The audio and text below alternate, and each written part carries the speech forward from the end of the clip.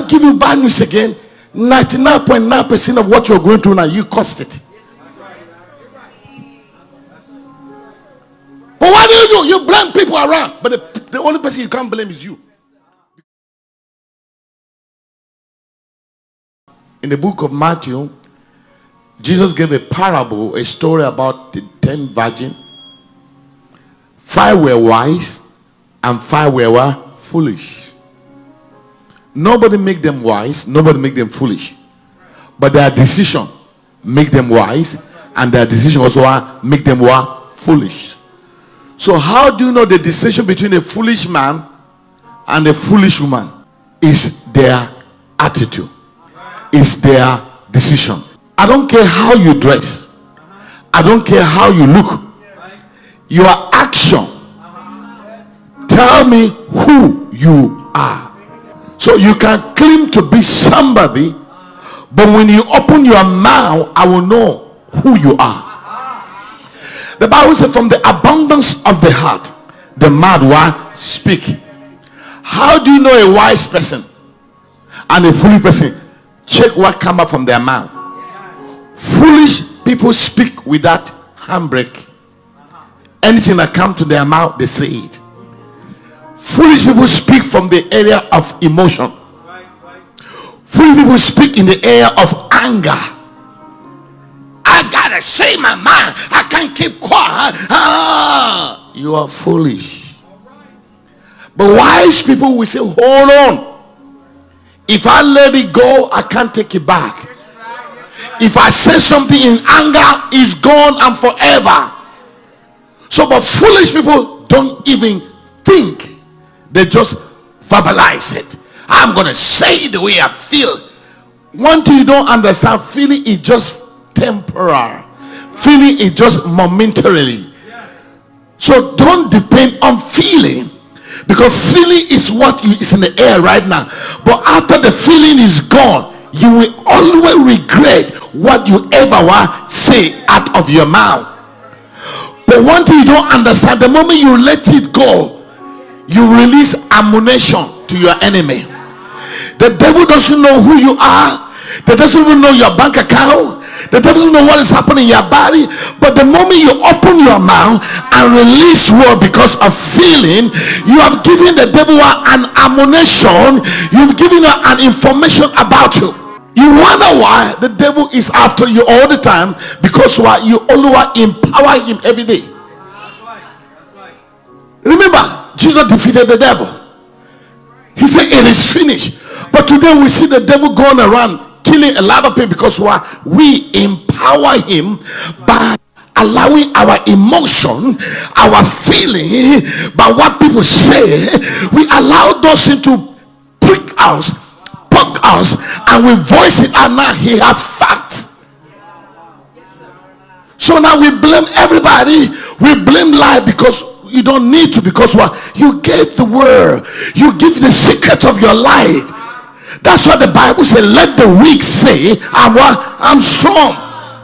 It doesn't say you're not weak. You are. But don't say it. You don't know who is around you. You don't know who is watching you.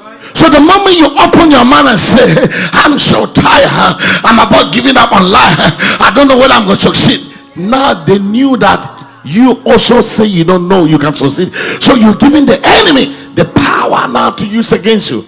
So child of God, don't allow your emotion, what you are going through, to trigger you to just say things haphazardly. The Bible says life and death is where in the power of the tongue. So I am the one that I'm the carrier of life. I'm the carrier of death. Life is not with God, life is with me. Death is not with God, death is me. It's when I open my mouth and begin to verbalize it. You know what I've done? I have given my secret out. Because the devil is an informer. He hangs around us all the time, checking what you will say. In Genesis chapter 3, the Bible said the serpent came to the woman and asked her a question. He said, excuse me, ma'am, did God say you shouldn't eat of every tree here, he does not even know. But he want her to open her mind. He said, did God say you shouldn't eat of every? Can you see the tricks of the devil? Did God say you should not eat of every? Why is the word every? Because what? He wanted how to tell him the secret. And the woman said, no, God didn't say that. God said we can eat of every fruit in this tree. But this one, God said we shouldn't touch it, because why? If we touch it, the day we do, we'll die. The devil said, I got you. That's all I've been waiting for. I'm glad you told me. Therefore, I'm going to kill you. How will I kill? I will make you eat it. She killed herself. She just killed herself. You know what the devil said? The devil is not stupid. He's clever. The devil said, okay, can I give you good news? Then they say, yeah. He said, God does not really mean it. He said, what? He said, I know him very well. I used to live with him. I was a worship leader. I was the next in command. He jokes too much. So really, I know him. I know his bedroom. I'm always around him. So really, you know him? Yes. I mean, I'm just coming from him right now. And he told the woman, the day you eat, you'll be like God. Oh my God. What? You see, he was able to deceive her, and they died spiritually. Who killed them? They killed themselves. So can I give you good news? Let me start from bad news. Do you know who is killing you? Do you know who's after you?